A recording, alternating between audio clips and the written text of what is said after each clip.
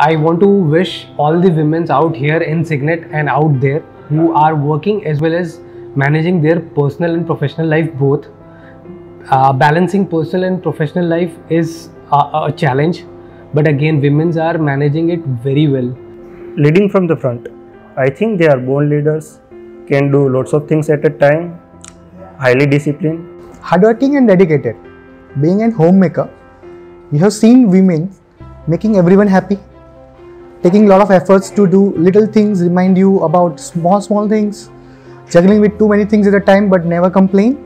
For women, I would say they are very quick in learning the things.